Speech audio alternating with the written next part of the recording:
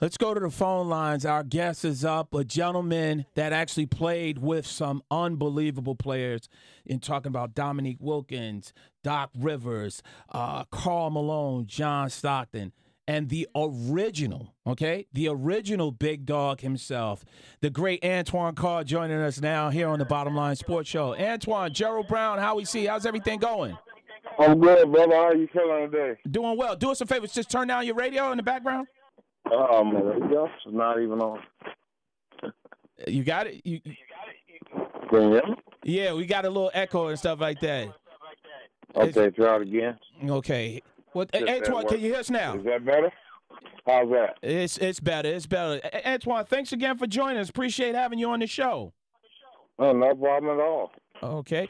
Got to ask you, with the basketball, we've been talking about a lot about the Basketball Hall of Fame and an induction ceremony. Would the ceremony gain attention if it was held right before the start of the preseason? I wouldn't have probably a different idea. I think it has to be more slick presentation. It has to be something different. You know, it has to become more up to date. It can't be just for the few hardcore fans. It has to be something that can really get out there that the fans can appreciate, that they can enjoy with the guys. I mean, that's what made the guys in the first place, are the people. Yeah. You know, Antoine, as a former member of those great Jazz teams, how surprised were you that the Jazz decided to match the contract offer of Gordon Hayward that he had signed with the Charlotte Hornets? 4 years, $62 million. That's a lot of money for a player right now that's still kind of sowing his roots in the NBA. Well, you know, I mean, he's obviously a good player. They ended up picking him on the U.S. team for the FIBA situation, but Antoine, $62 million? Well, I was gonna say, you know, it's different now. I mean, those guys earn a great deal, and I don't know if they can play the full game. A lot of them, you know, some of them are more specialists than they are full basketball players. Sorry to say that, but that's the way it is. Speak the truth. Antoine Carr joining us here on the Bottom Line Sports Show. You know, Antoine, you had you created a rallying cry for your alma mater, the Wichita State Shockers men's basketball team, for the past 2 years. America has come to know about this slogan, "Play Angry." Talk about what made you come up with that slogan, and how did the team adopt it? Well, when it originally came about, I was doing a little AAU team here in San Antonio, Texas, and I was using it with my kids there. You know, I tried to explain to them why you play, why you go out there with an attitude. You go out there and you don't get recognition, you don't get people looking at you, people think you're soft. All these type of things come into play, and I try to explain to them, it's kind of, you know, if someone walked in your house and kept stealing from you, would you just kind of lay back and kind of laugh about it, or, you know, try to get the stuff through insurance, or would you get angry about it and say, okay, I'm going to put a stop to this? And that's kind of how it came about, is I wanted to get in the kids' head. And obviously when I went to Wichita State and they had lost 3 in a row, it kind of reminded me of that situation. I told, you know, Early and Hall and the guys that were there that, you know, why would you allow someone to come in your house and take from you and you not be upset? You know, you walk in the locker room, guys are laughing and playing music and doing all this other stuff when they should be focusing and getting pissed off that, hey, these guys actually think they're going to come in my house and whoop me? Oh, no, that's not happening. Antoine Carr joining us here on the Bottom Line Sports Show. Gerald Brown, how we see? Antoine, how do you see former Shocker Cleanthony Early fitting in with the Knicks? I think he's going to do okay. I mean, if they give him a good chance, the guy's going to prove that he plays angry, that he wants to prove that he belongs. I mean, he's a great young man, and if they give him, like I said, the proper chance, he'll be an asset for that team. Yeah, he should be really, really interesting. Again, he's been playing angry, especially his senior year. And Antoine, are you surprised that he slipped so far in the draft that he was actually a second rounder? Yeah, I was a little surprised by that, but you know, it's different nowadays. You never know what exactly is going to happen. It's a bunch of teams looking at a bunch of different data, and you have different ways of looking at things. Yeah, it's really interesting.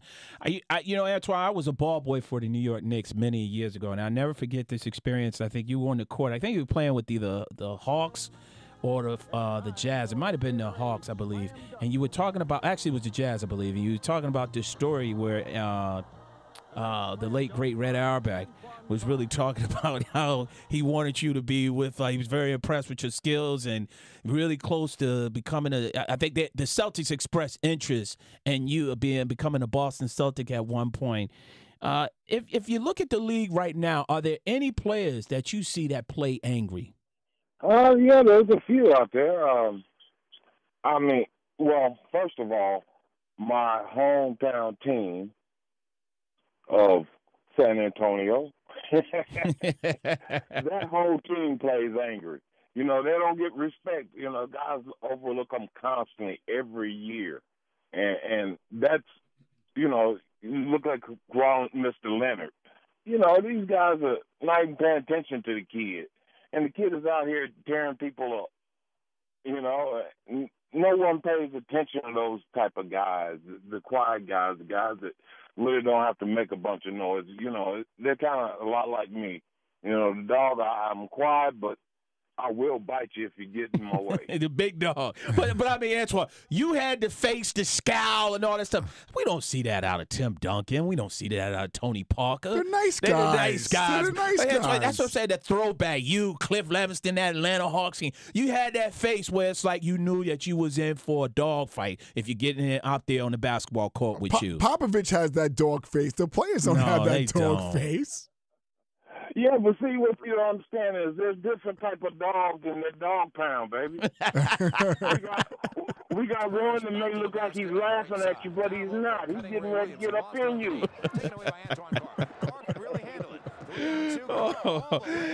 Antoine, before we let you go, 1996, 97, or the 97-98 NBA Finals, which one do you believe the Jazz should have won?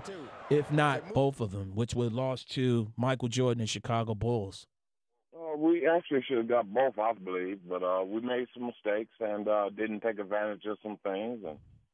And, we had some situations where players didn't step up. We had situations where coaches may have made mistakes. Mm-hmm. It's those little bitty intricate things, those small timing things that can change a whole game. So those are the biggest things. Yeah, that's really sad. How does Antoine Carr stay busy these days? Oh, well, I stay real busy. I've got my Big Dog construction company. We go out and do remodels. We do historic sites. We do all kinds of things like that. Tech promotions, and also right now we're working on Biddy basketball. And it was something I used to play back when I was a kid. And the organization kind of went down in Wichita, so we're in negotiation with them right now to create this youth basketball league in Wichita that I used to play with and for, and try to rebuild them and get them back to where their former glory was. So. And Antoine, our question today to our fans are, what are the top 3 greatest players to never win a championship? Can you give us your top 3? Well, 2 of them on my team. Okay, I think we know. It should be 3 of them on your team. I think we know those. I think we know those 2. But tell our fans, please. I can give you that for sure. Wow. And of course, you're talking Karl Malone, John Stockton. Yes, definitely my 2 buddies. Okay. Which it's hard to live with because we were right there for 2 of them. Antoine, do you ever like when at this point in your life, you've been out of the NBA for years, do you ever think back to like those 2 years, those 2 championship runs? Like, does it like pop in your head like once every 2 years, once a week? Like, when do you ever let it go, or have you been able to let it go? Well, I let it go as soon as after it was done. Okay. It's kind of like spilled milk. Nothing you can do about it, there, brother. Yeah. I hear you. Get some crackers and try to stop it up. About it. Who's that 3rd player? Oh, 3rd player, gosh. That's tough. Oh man, that's hard for me to say. That Dominique? yeah, I would definitely have to say Dominique out of all the rest of the guys because I mean the guy was sick talent. I mean he could do some things you couldn't believe. So yeah, I'll have to go with Dominique. That's a good choice Good choice. there. Antoine, listen, it's a pleasure and an honor to talk with you and definitely really talk about some of the great times and stuff, and congrats on everything.